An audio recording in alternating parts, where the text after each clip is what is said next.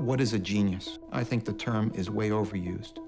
I think Tesla fits the bill because he didn't just invent one invention in one area, he was in many different areas. So he really was a genius. He drew a lot of strength in feeling that he had planted seeds and that he knew eventually a lot of his ideas would come to fruition. He really sacrificed a lot of his life. He didn't hook up with anybody and get married, didn't have children.